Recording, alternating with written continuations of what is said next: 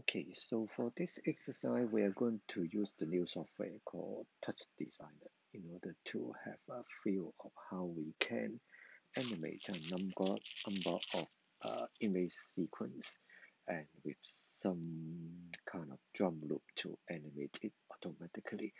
So this is the interface of the software TouchDesigner. So most of the time I will close the palette. I'll open it up again later and then press P to close all the parameter window as well. At the same time, I also use the mouse to remove everything except the audio tree one. That will be the main output window. And the first step we're going to do is to create our project folder. So that is the dancing exercise. And in the dancing exercise, we're going to keep the audio folder because we have a number of drum loops that we can use to animate our movie. So we don't have external movie that we can uncheck this one. We have the image sequence, so of course we need to keep the images folder and then uncheck the geometry and the channels. The new project folder will be on the desktop. So we are going to have a look of the subfolder as well. So for the subfolder image, we're going to copy all the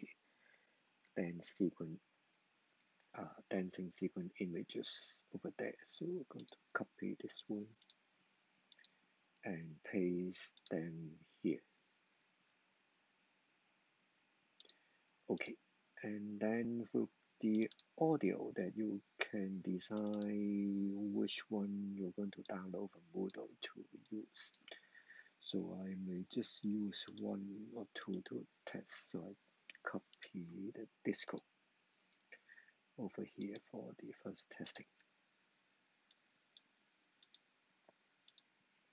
Okay, so when we get back to the TouchDesigner window, the first thing we're not going to do is to import the image sequence by pressing the tab key, and then we need to open the movie file in. And we can also press the P key to pop up this parameter window. In the file selection, we choose from the cross sign, so it's the plus sign, and then go back to our folder that we have is dance exercise, and then from the image we choose any one of the image first, and you can also see an exclamation mark when you press the middle mouse button. That will show that because that image is in full high def, so we cannot support the full high def because of the educational license or the free license. So normally I would just go to the common and then change the custom resolution back to the lower one, this 1280 by 720.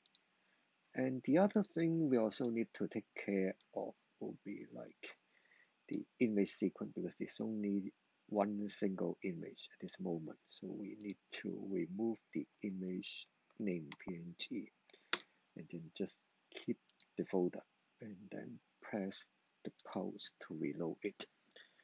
And if you take a closer look, actually you have your image sequence kind of running forward at this moment. But in our case, we are going to animate by using the music rather than automatically. So in that case, we're not going to play the movie automatically. We'll choose something like specifying index.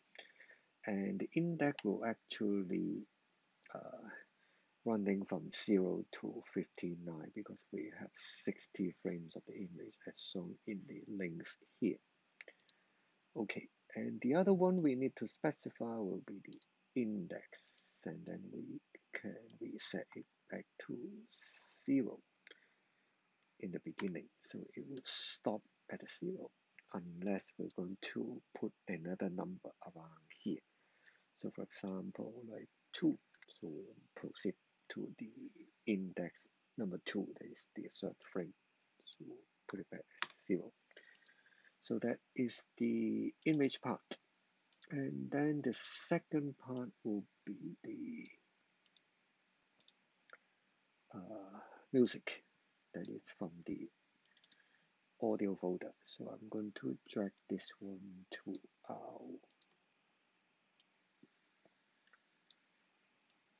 project, and then you're going to see the sound wave moving around. So we need to, for example, to speed up the process. If we see job frames around here, probably we can stop a little bit of the display by clicking this wheel button, so we know that sound is playing at this moment. And the other step for the sound is we're going to listen to the sound from the chop, that is audio device out, that you can connect your sound to your audio device out.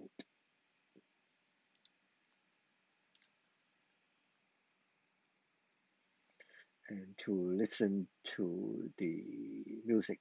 And of course, you can also turn off the viewer in order to save a little bit of the performance speed. And if you do not want to be that annoying, actually you can from the audio device out to turn down the volume a little bit, and then we'll resume it afterward. Okay, so as we mentioned, we're going to use the drum beat in order to move forward our animation in the movie, in the image sequence. So we're going to analyze this piece of music. So the one we're going to use is in the palette browser that we have just closed in the very beginning. So we'll choose it back again, palette browser, and then we'll pick the one we call audio analysis and drag it around here.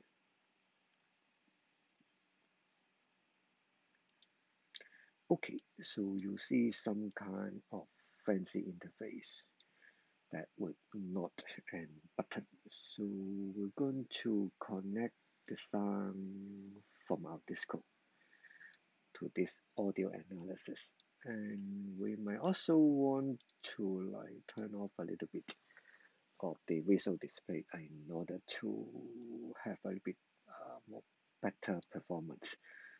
And in order to work with the synchronization, we turn on the parameter window of the audio analysis. So we are just going to use the drum, that's the kick and the snare, and also probably the whistle will be fine for us. So we turn off the low, mid, high frequency, and then we'll just turn on the kick drum, snare drum, and also the whistle.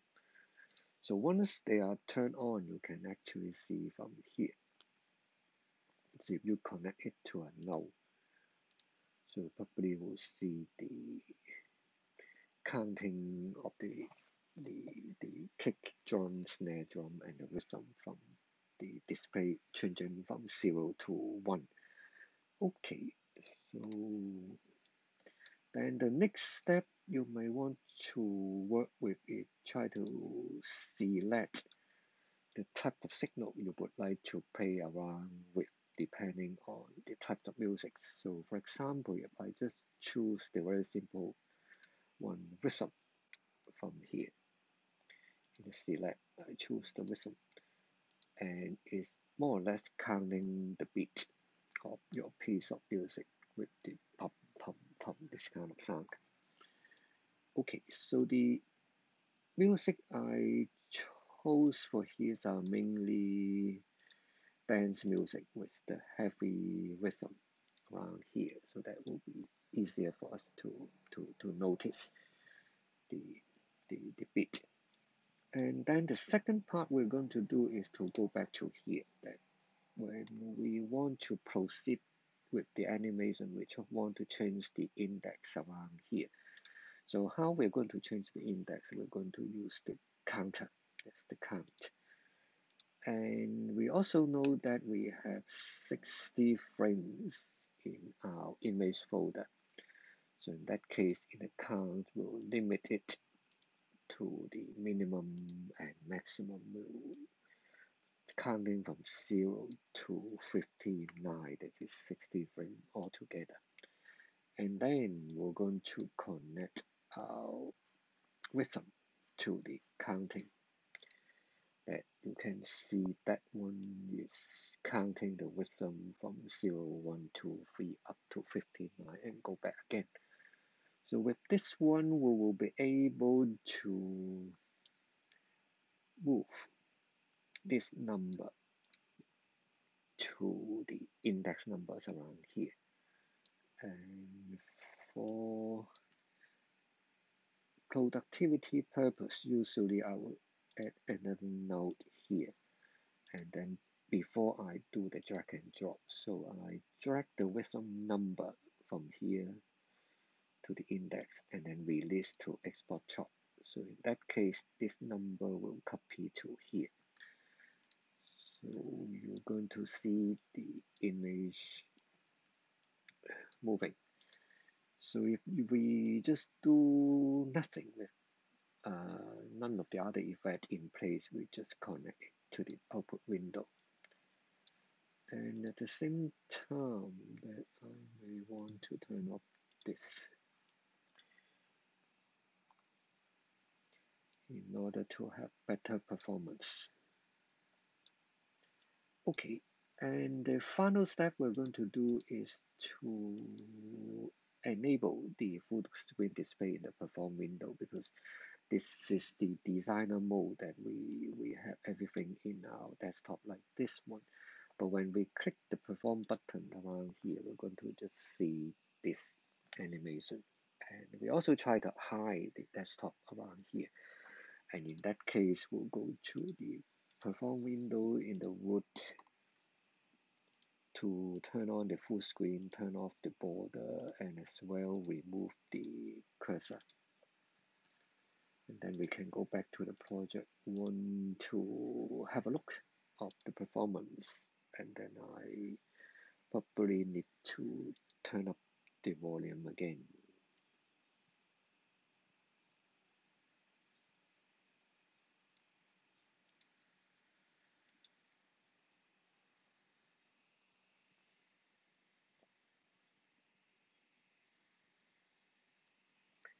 Okay, that's look and sound good.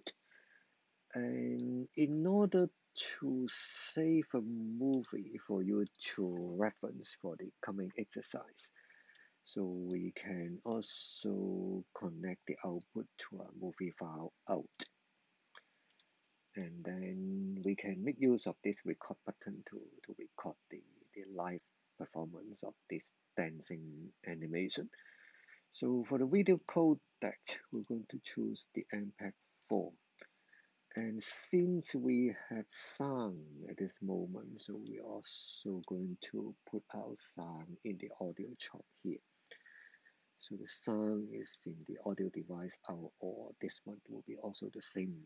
Then we drag this one to the audio chop.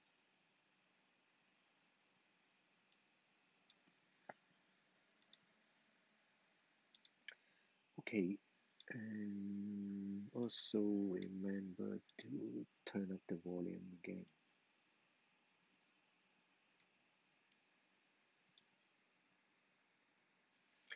Okay, and to record the movie is pretty straightforward. You can zoom in to have a look of your dance sequence and click the movie file out again. And when we are ready to record, we can just click the button. We'll start recording the dancing sequence around here.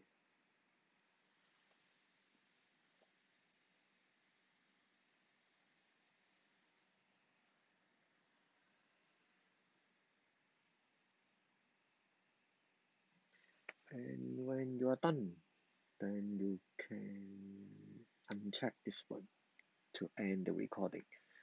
So the recording will be in your project folder. So I stop this one and then go back to our project folder to have a look. So this one will be the video we just recorded. So we can play back in whatever video player to have a look.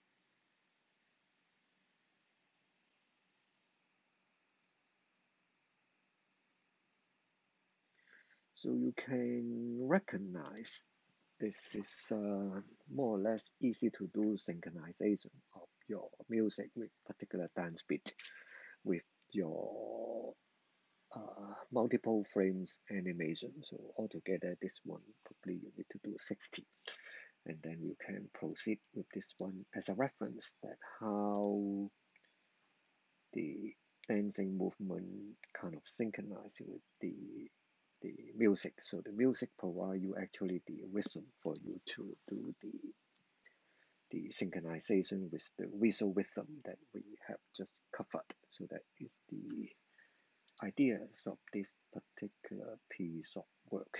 Okay, and concludes around here.